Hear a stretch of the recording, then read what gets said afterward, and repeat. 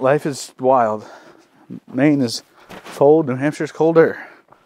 Oh, it's me, Jay from Q. I'm back. This is What's Q. Why are we...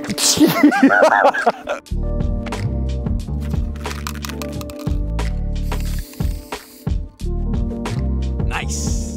So what is Q? Well, Q is the CherryBomb. The CherryBomb is our muzzle device. It's real small, it's real lightweight. It weighs 2 ounces, which is lighter than the A2 flash hider that you're used to, which means it's probably lighter than all the other muzzle devices you use. It's also 1.6 inches long, but when you add it to your barrel, you're only getting like 0.8 more inches. So a lot of people ask like, ooh, I have a 14.5, can I pin and weld it? No, well, I mean, you can, but it's not gonna be 16 inches. The CherryBomb utilizes tapers above 4 threads. That's a thing that we're big on. We kind of started it, maybe, I don't know. Actually, machinists really started it. But the tapers before the threads, the tapers allow us to seal off that back portion of the CherryBomb, which keeps all the gases and carbon out from locking up your threads and all that. It also helps with alignment. So when you're putting a can on there, keeps you everything nice and concentric. That's a big word for you. It's basically the best silencer host on the market, really. If you can name a better one, let me know in the comments below. The CherryBomb is 17-4 stainless and we heat treat it. A lot of people ask, why don't we coat it?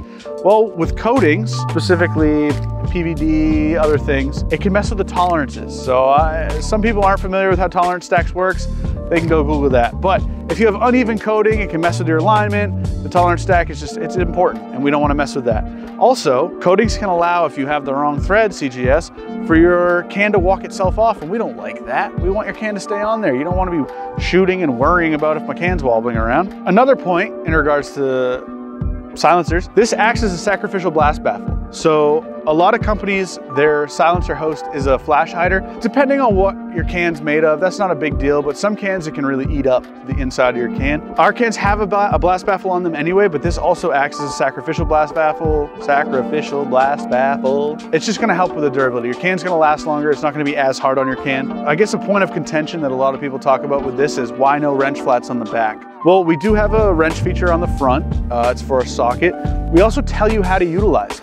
If you torque this onto your barrel like we ask you to and then hand tighten your silencer, there should be no reason for it to get stuck. It's sealed off, you're not gonna get the carbon lock.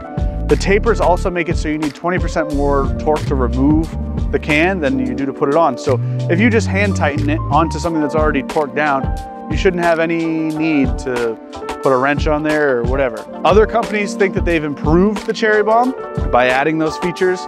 What they didn't realize is that, again, tolerances are a thing. So if you buy another company's muzzle device and throw our can on it and the tolerances are whack and it's out of a line, you blow your can up, that's not our fault, that's your fault, or the manufacturer's fault, I guess. If you asked your mom to borrow her Geo Metro and you went and put a new motor in it and it didn't run anymore and you brought it to Geo and said, hey, fix my mom's car, they're gonna tell you to eat shit.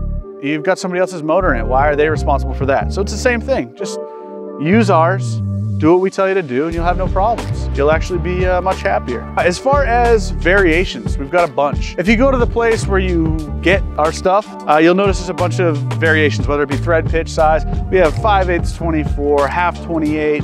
We've got 9mm ones. I think we've got a 45 one for some reason. There's 13.5 by 1 left hand. There's a bunch of different thread pitches, bunch of different calibers. Pick the one that fits you, use that. Don't use the wrong one. If you buy a gun from us, you're gonna get a CherryBomb on it. If you buy an 8.6 gun from us, you're gonna get a CherryBomb XL on it. If you buy a can from us, you're gonna get 2 CherryBombs usually. A half 28, 5/8 24.